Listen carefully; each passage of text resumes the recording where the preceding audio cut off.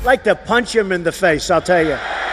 When it comes to Donald Trump, he has plenty of opposition. What would you do if Trump started to use one of your songs at his rallies? Because that happens a lot. I'm surprised he hasn't. Surprised he hasn't already. On the one hand, I'd be afraid of sort of fueling the media by saying anything about it. But on the other hand, I would go choke his ass out. Right. Yeah.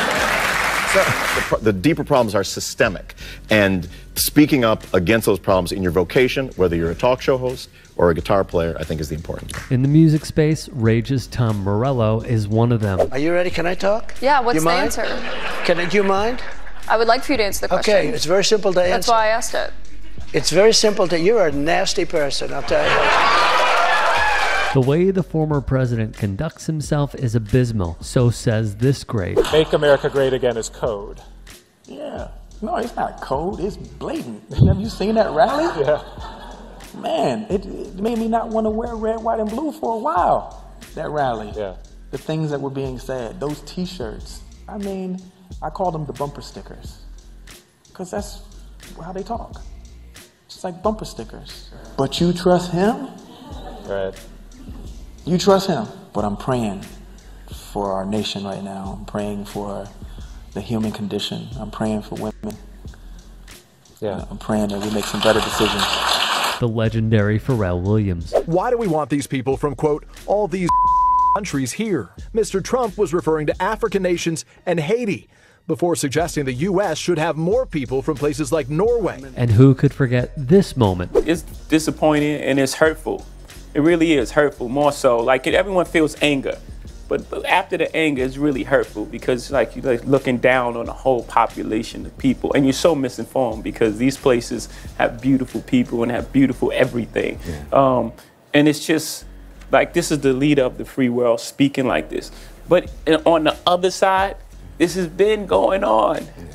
This is how people talk. We treat people like human beings. New York's own Jay-Z did not. You see it everywhere with Trump, right? There's always a lot of gold around Trump. I mean, think about it. He used to host a TV show called Gold Rush. You know, inside a lot of his casinos, they're now all bankrupt and out of his hands. But gold was a common interior design element in a lot of the Trump casinos. It really popped up for me most recently during the Republican convention when he came up to speak. The main guy. The main guy, Donald Trump. When he got up there on stage, he was surrounded by huge gold columns on either side of the Jumbotron. There were gold steps leading up to the podium, and then his lectern itself was outlined in gold. And there's good reason for it, as the late great musician Tupac Shakur explains. Usually, you're born into a dynasty or an empire, right? Our family crest was cotton, you know what I'm saying?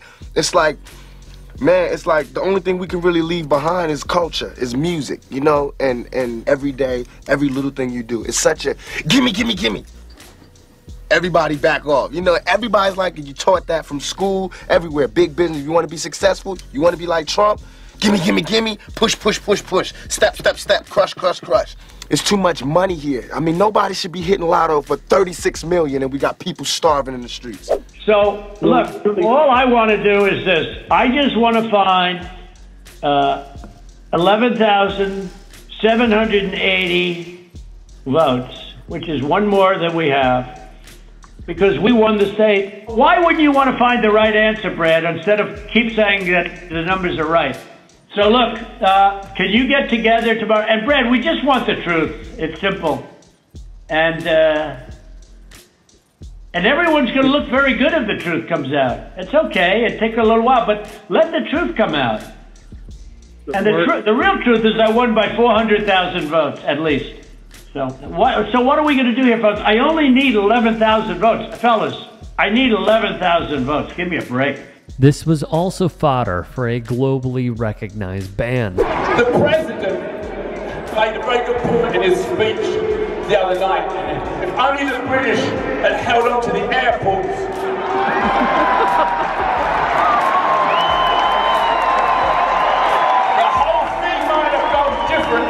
Rolling Stones frontman Mick Jagger would also troll Trump, even saying at one point during a show in June of 2024, we wanted to play Wild Horses. All we needed was 11,000 more votes. There's a more important vote coming up in November. Don't forget to vote in that one. Donald J. Trump is calling for a total and complete shutdown of Muslims entering the United States.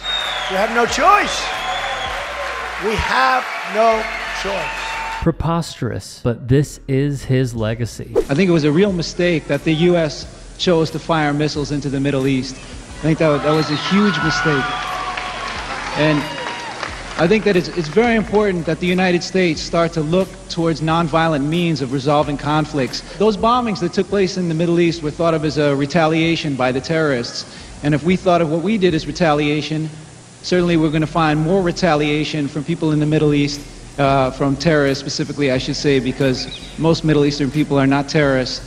And I think that's another thing that America really needs to think about is our racism that comes from the United States towards Muslim people and towards Arabic people. And that's something that has to stop. And the United States has to start respecting people from the Middle East in order to find a solution to the problem that's been building up over many years. One that the Beastie Boys specifically spoke out against. Supposing we hit the body with a tremendous, whether it's ultraviolet or just very powerful light, and I think you said that has him in check, but you're going to test it.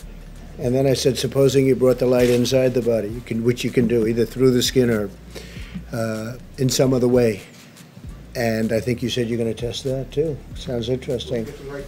Right, and then I see the disinfectant, where it knocks it out in a minute, 1 minute. It's hard to imagine people voting for this again. You know, the world has been sort of moving toward this, or in a scary direction of where we've started to play with this sort of lack of reality and questioning science and questioning truth and, you know, alternative facts, these kind of things. And it's pretty scary. And I think the age of reason is being, you know, challenged by an age of ignorance, and, you know, as if they are equal partners. It's very it's disappointing, you know, because this sort of disregard for science and disregard for the health of people, and disregard for even his own, I suppose it's his greatest followers. It's just playing by your own rules taking to a really absurd and kind of insulting, obviously selfish degree. I get, yeah, it just makes me